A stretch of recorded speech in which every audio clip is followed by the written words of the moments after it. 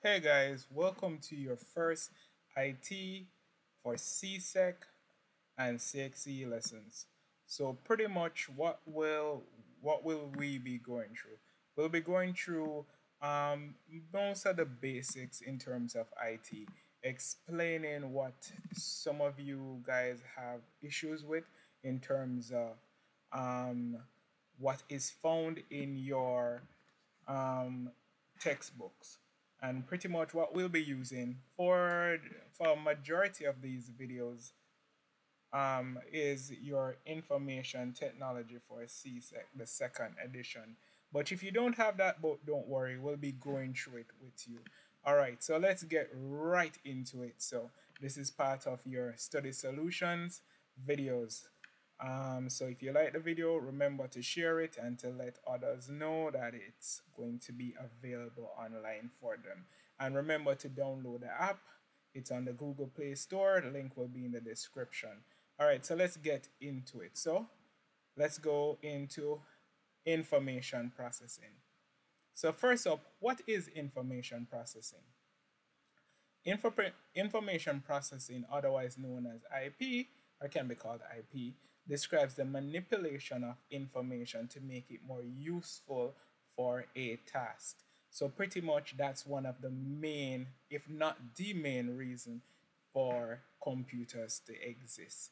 They exist mainly for you guys or us as humans to complete tasks in a more efficient and easy manner. So we'll be looking at some of the major uses of information or computers in our society or within specific industries. So let's take a look at some. All right, so industrial uses. Computers are used to control processes used in everyday life. These processes can be done without human operation.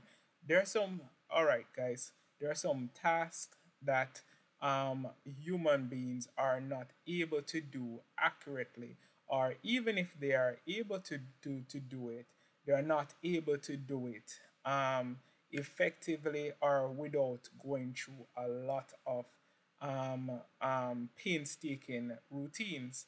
Like, for instance, in a factory, for instance, let's just say we're making a tin of corned beef or a tin of anything. Um, if you notice the label on the back of the beef or the tin, it tells you exactly how much ingredients was put into that can. Um, but bear in mind, this is done for a large number of cans. Uh, so a simple, or let's just say a group of persons, still wouldn't be able to effectively measure and put in the exact amount of ingredients in every can. So in that situation, a computer or a machine which is computerized is the one that does the exact measurement and that exact routine over and over. And so that's an industrial use of a computer. Automation. So in keeping with the industrial use is automation. It sounds fancy, but what it really works out to be is processes that are done without the need for human input. So pretty much it's any task you give the computer or machine to do without having to physically monitor the computer or to do the task yourself. It just runs in the background, just like when you start your computer up and it just runs without you having to tell it what processes to be running to bring Windows up or whatever um, operating system. So that's automation. All right. Next thing, information retrieval. So computers are usually used largely nowadays to retrieve information and store information. So large volumes of information can be stored and retrieved by the aid of computerized systems such as servers. And there's such a thing as a server farm. And for that, you probably have to Google and look up the examples of server farms. So if you're using Google, you're using YouTube, Or using even Facebook, they have computers who retrieve and store your data, such as your photos, your music, and whatever else you like. It's actually stored on a server, which is a computer somewhere else.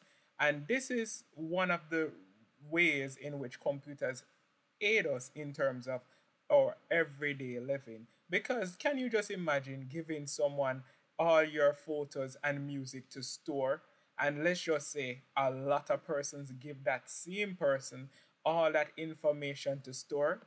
By the time someone goes to that person and say, give me picture X and music Y, chances are the person would be very confused because it's just too large of volumes of information that any human being or human beings can store. So computers aid us in storing these um, volumes of information.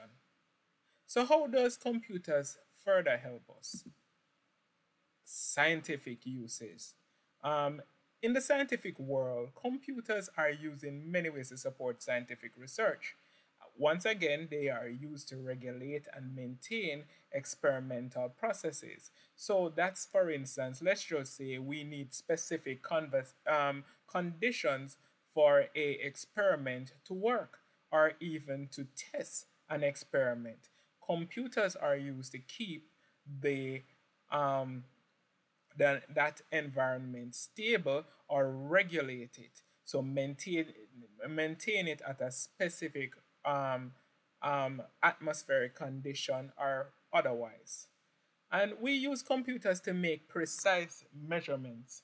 In many cases, to be very exact when let's just say in surgeries where we have to cut or insert something at an exact measurement, the human mind sometimes is unable to do that measurement. So therefore, computers play a role in making that precise measurement.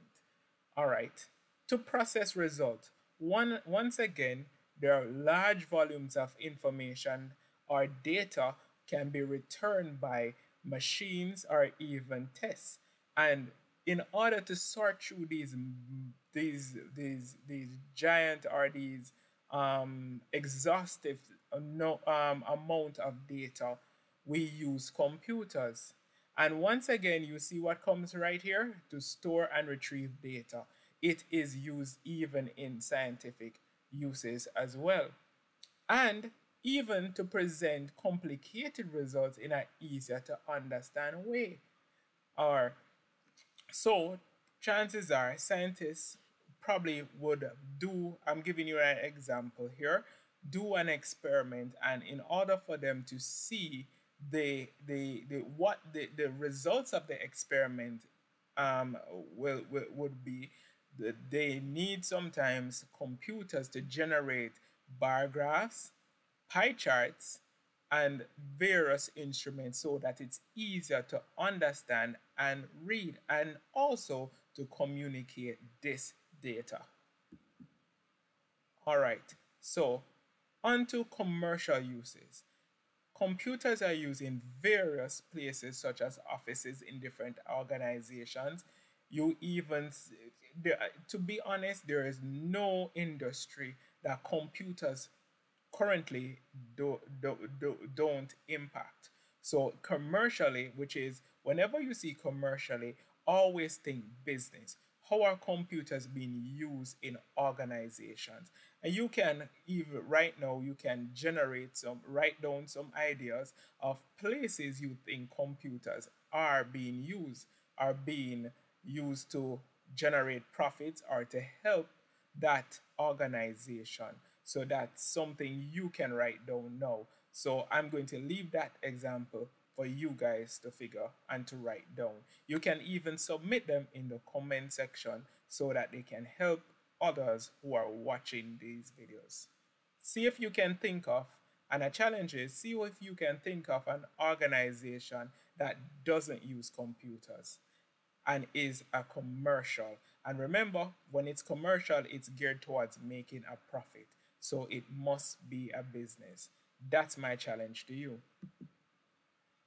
All right, so that was your first lesson in IT CSEC. So pretty much we'll be looking in the next video at the basics of a computer system. And we say a computer is a machine for processing data and completing tasks. So all right, see you next time for that one.